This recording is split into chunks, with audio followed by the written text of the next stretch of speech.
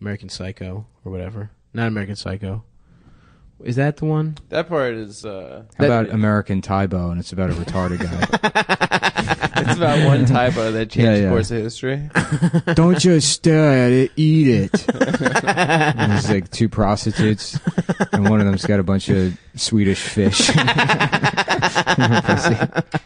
Don't just stare at it, eat it.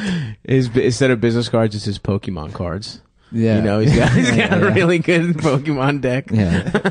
If you excuse me, I have to go return some videotapes.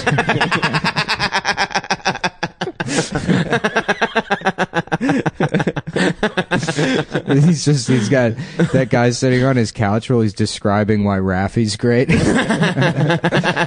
Well, when Raffi first released this album, it was kind of down tempo and many people didn't understand it. But if you really listen to Raffi's lyrics, it's not about the wheels on the bus so much as it is about the bus itself. American Tybo, based on the coloring book by Bret Easton Ellis. Based on the Chuck Palahniuk coloring book, American Tybo. Oh yeah, dude, sign me up for that shit.